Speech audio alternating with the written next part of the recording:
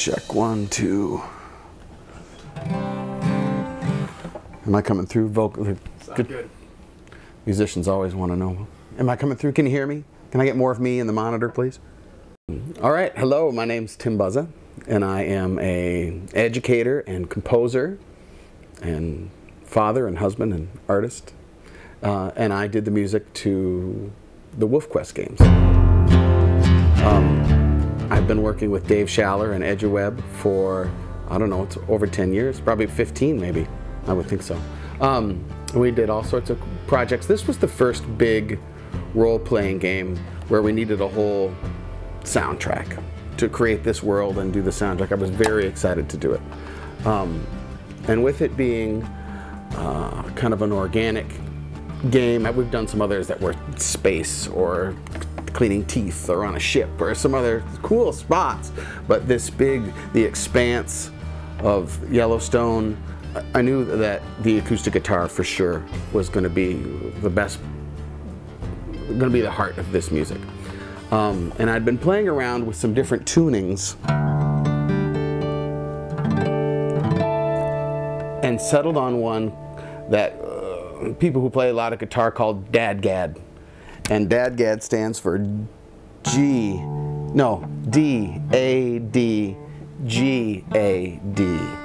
So the secret to dadgad is everything sounds good.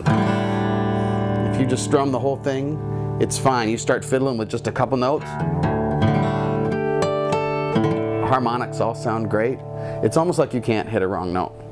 One of the things I enjoy about composition is that composition is simply improvisation that's then written down. Like you are just noodling. I'm just playing around. Just playing around, and then I hear something. Oh, I like that. Or what do I do with this? Oh, that's nice. And then you decide on something.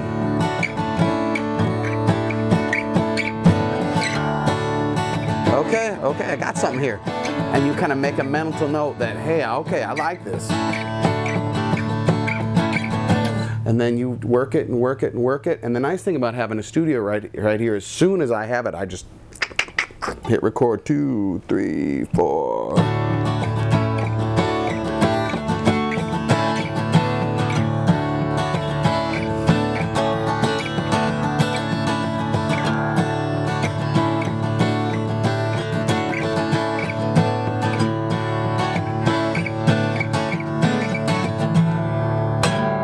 Or whatever it turns out to be. And then if you like it, great. If not, try it again. So when coming up with melodies,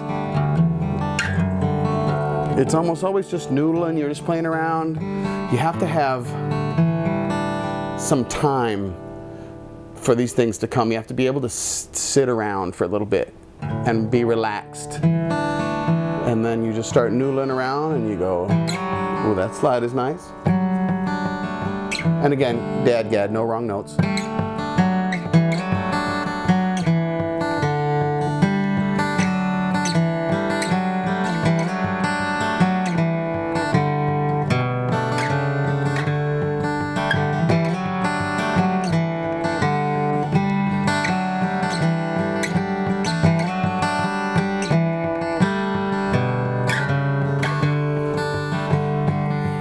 So a lot of my influences and background are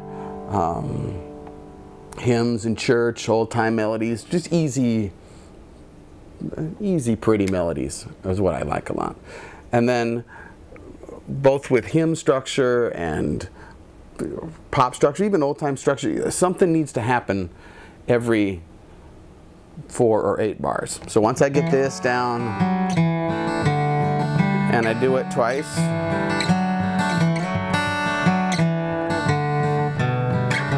pretend that was the second time, and I know something else has to happen now. Oh yeah? I'm just gonna walk something up. And again, dadgad, I'm just using one finger. Give it a little more drive. Take it up one more. Let something hang in the air. something like that. If you want to sound like a much better guitar player than you actually are, I would suggest this Dadgad. Again, for those kids listening at home, it's D, A, D, G, A, D, no wrong notes. When coming up with the main theme, we needed something a little mean, a little tough. Wolves are tough. And so knew it had to be kind of in a minor key. Not overly foreboding, but a little bit tough. And I think I asked my brother to come over. I said, hey, I need some help. I need a bass. I need a second opinion. And I think it was, as we were just, again, noodling around, trying different stuff, he went. And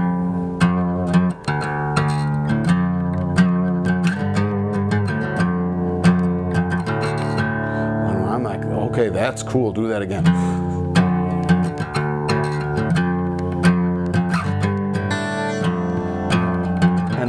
And then we'll bring it around with that. So I popped in and added the few little harmonic pops. So we came up with the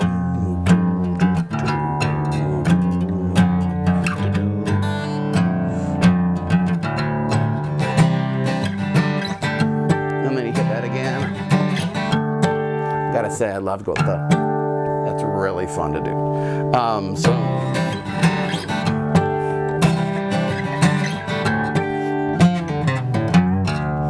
Little finisher like that, but then how do you bring some beef to it? You put a big drum. So using we did a combination of MIDI drums on GarageBand. GarageBand is the program I use. It's easy, it's fun. For all three of these soundtracks, imagined. Okay, I've hired an ensemble to sit in a circle and write and improvise this stuff together. When it's really just me and maybe my brother and our other friends, so we're trying to recreate this, the feeling of an ensemble, so even though only a couple of us play the 4 or 5 instruments that'll go into it. But the idea of, I'm going to keep this soundtrack within the confines of this ensemble. What could this ensemble do? They're not a full orchestra, so we aren't going to just suddenly add orchestra. We can do some things that feel big like an orchestra or really delicate, or we can be a rock ensemble, we can be special effects, but all within this group as if we're just sitting here. And we only have what we have around us to work with. Acoustic guitars, an electric guitar, drums, harmonica, whatever we can grab, that's what we use.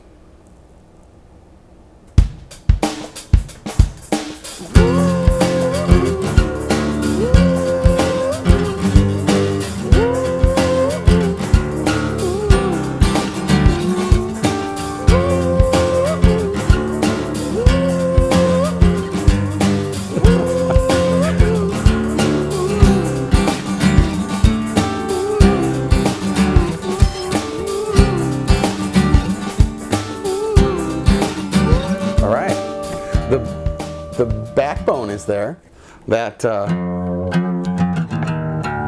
what, yeah. So that stuck around. I'm glad we didn't keep the woo.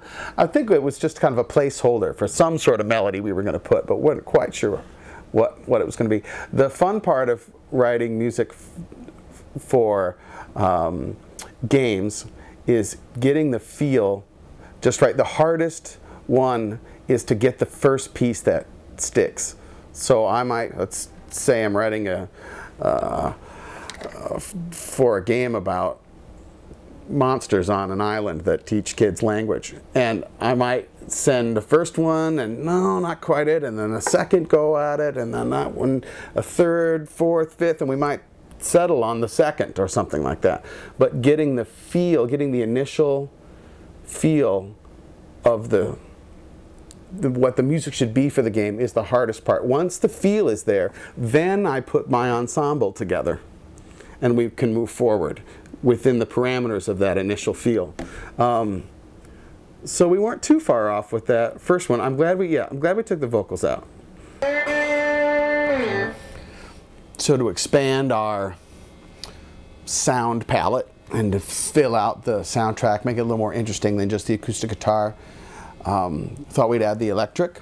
And instead of the DAD-GAD tuning, I have this in a traditional tuning. Although I think I dropped this D. Yeah. But this slide, piece of glass, blown just for it. Sometimes it's a cut off piece of a wine bottle neck or something like that, or metal. I like this glass slide. And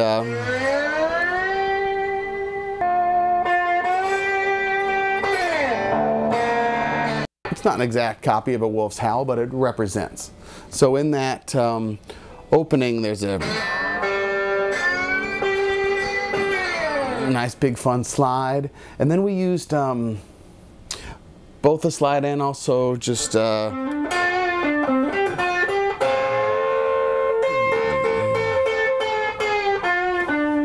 bends that kind of have that slide effect, that same sort of ow. We're kind of trying to reproduce that as much as we could. Boom, boom, boom, boom, boom. It's kind of bluesy, but it was mostly just to get that slide, both with the fingers on the bend and the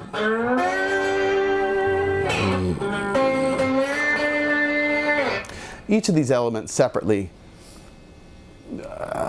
can sound strange or like they don't fit anywhere, and you put them all together and then you get that ensemble.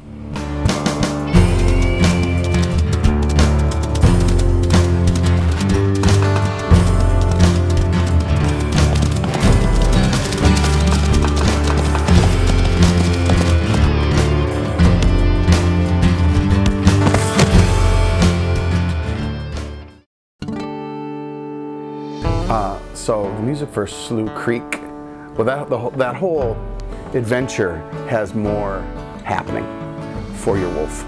You know, you've got the puppy, you've got the bear battle, and so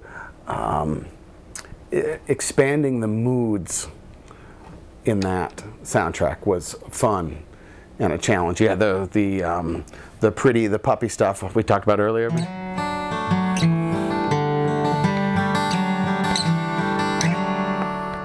And then you've got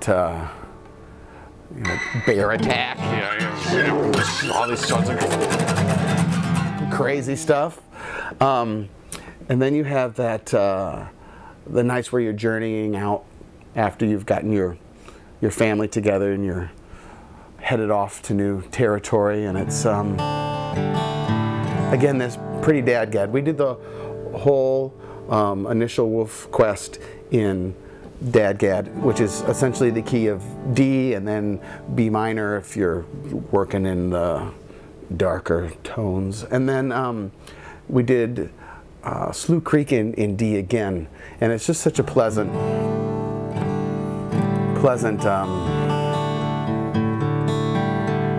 key.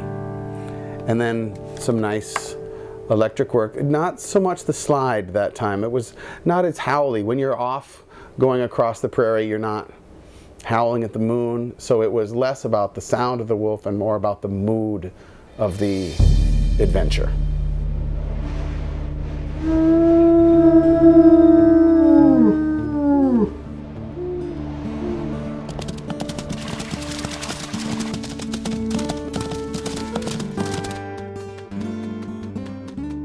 So with Slough Creek, I had started and gotten stuck, and nothing I played seemed to be satisfying to me. And so you don't always, as a musician, you don't have to go it alone. You can call a buddy and say, hey, I'm stuck, will you come over and jam with me and play with me? So I called, you always want to call someone who's better than you are to do that sort of thing. So I called my brother and my good friend Ben Woolman, who's a guitarist in town, jaw-dropping guitarist. I said, I need some ideas. And he came over, and here in the basement we played around. I showed him some clips of the game in progress and talked about what the situation was, and he came up with some beautiful stuff, and I was gonna, just with his permission, steal his ideas. And I was like, well, wait a minute, you're crushing it right here and now, let's just put the mic on you. And so he added some guitar on that soundtrack, kind of ghostwriter guitar. It's my name up the soundtrack, but he wrote a couple of the pieces on there. I think in particularly the exploration theme initially. Yeah, he's good, really good. So if you're listening to the soundtrack and the guitar work is amazing, it's Ben Woolman. If it's just pretty good, it's me. But if it's jaw-dropping, it's Ben Woolman. And then it's always nice to have my brother bring in his bass and his ideas. It's fun to collaborate. It's really fun to collaborate. And your stuff turns out even better often.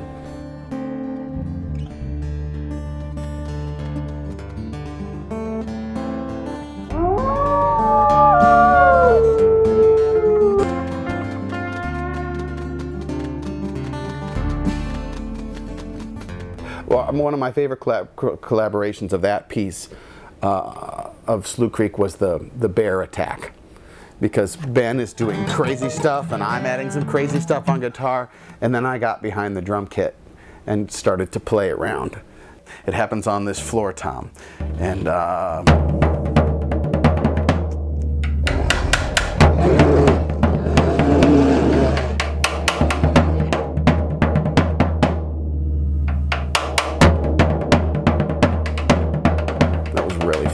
that piece came together well. That sounded like a bear attack. I was frightened. So it was good. One of my guitar heroes was a man named Michael Hedges, who played New Age stuff. He was on the Windham Hill label. If you're as old as I am and remember New Age Windham Hill music in the mid and late 80s and early 90s, and he was killed in a car accident, but he redefined what you could do with the acoustic guitar. He made it, you know, sound like a whole new band. He would do one thing with this hand, and then like, and I was like, how was one person making all of that sound? And he was doing it with these neat alternative tunings. So I tried to channel some late Michael Hedges into the WolfQuest soundtrack with that creek crossing where you just, it's kind of a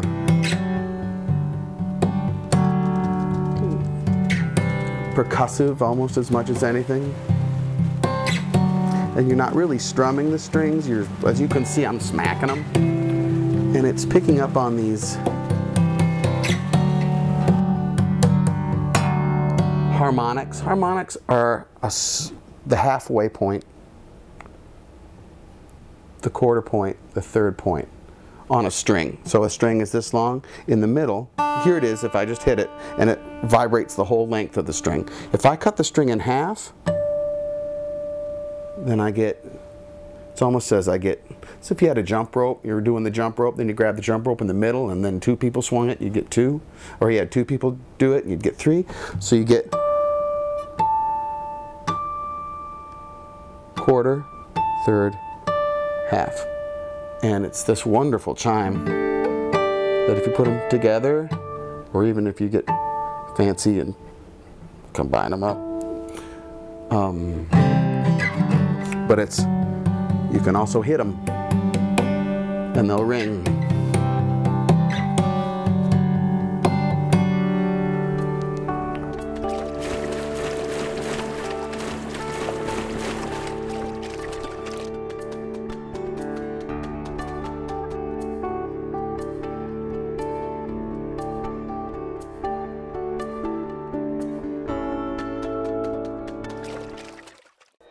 I was super excited to hear that there was going to be a WolfQuest 2.7 at Lost River, right? So can I do the soundtrack again? I asked Dave. Yes, I could. Awesome. Okay. So I was excited about it. and I knew that it was going to be cool. I'd heard it was in an abandoned city, so I had this picture in my head, nighttime, but somehow the lights still worked anyway, but nighttime, and it's graffiti, and I'm kind of worried that a zombie might come out any minute, kind of mystery thing. So I thought, all right, this might need a whole new feel to it. So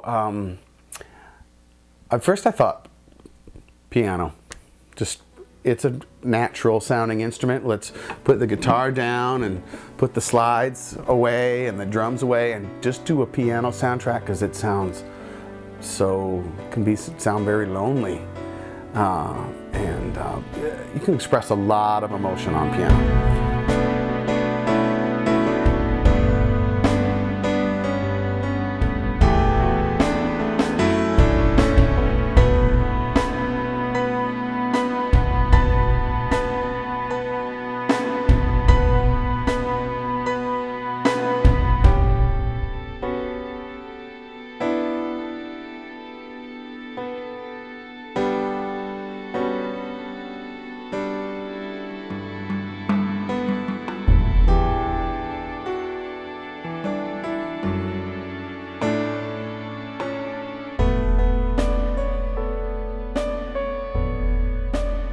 So I sent it to Dave, and I was like, this is our new direction.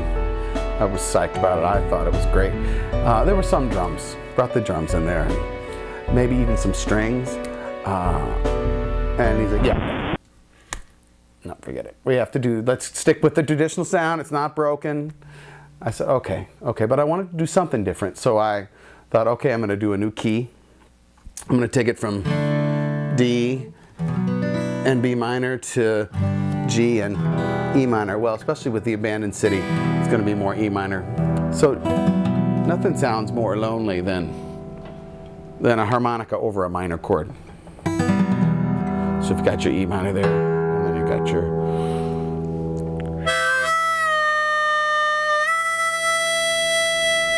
You think of the cowboy out on the prairie next to the fire and the lonely harmonica. Especially that wolf-like bend over that minor chord.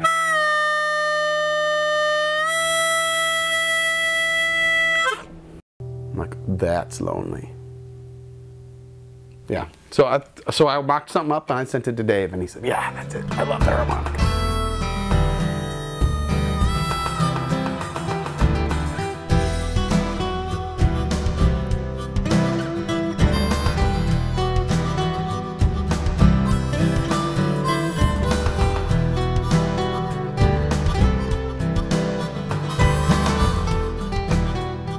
If you get too excited on a harmonica, I don't know if I'm going to blow any mics or anything, but I don't even know if I can do it on purpose. If you get too excited on,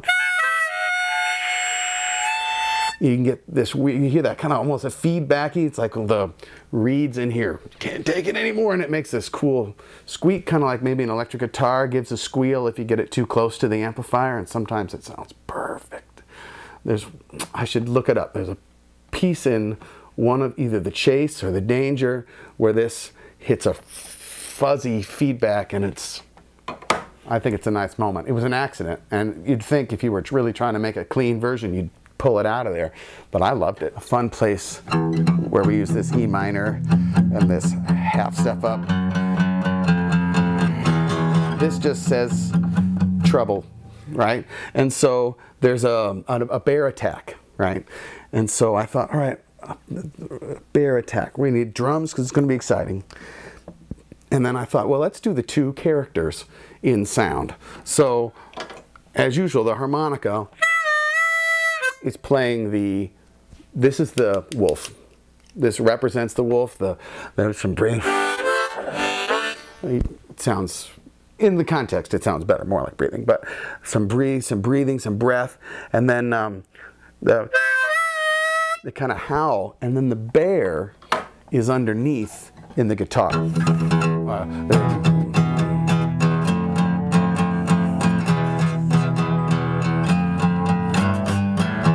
So the growl, roar or the growl, the bear is meatier and bigger, so you got the lower notes representing its size, and then you got these mean sounding half steps in your minor key already, and you throw the bear in there, and you throw the wolf in there, and you get the drums that say action, and you got yourself a bear fight. That's what you do.